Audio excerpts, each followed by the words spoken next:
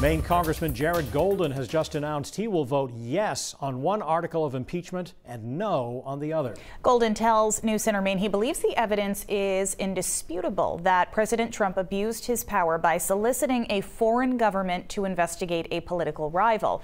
So he will vote to approve the abuse of power article of impeachment. But as for the second charge, obstruction of Congress, Golden says there's reason to believe Congress could have used the courts to try to settle this disagreement about executive privilege. Golden is a Democrat who represents Maine's 2nd District, which supported Donald Trump in 2016, but he tells us he did not use any political calculus to reach his decision on the articles of impeachment. Obviously, I've seen what people have to say about the politics of this. Is it going to help my reelection, hurt my reelection?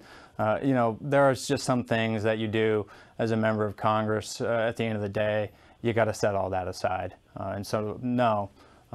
That's not weighing heavily on my mind here. This isn't about my election in 2020, Pat. I'm talking about the 2020 presidential election and the fact that I believe the evidence indisputable that the president has solicited foreign interference and asked for a foreign government to open up an investigation based upon false charges against Joe Biden in order to damage him politically.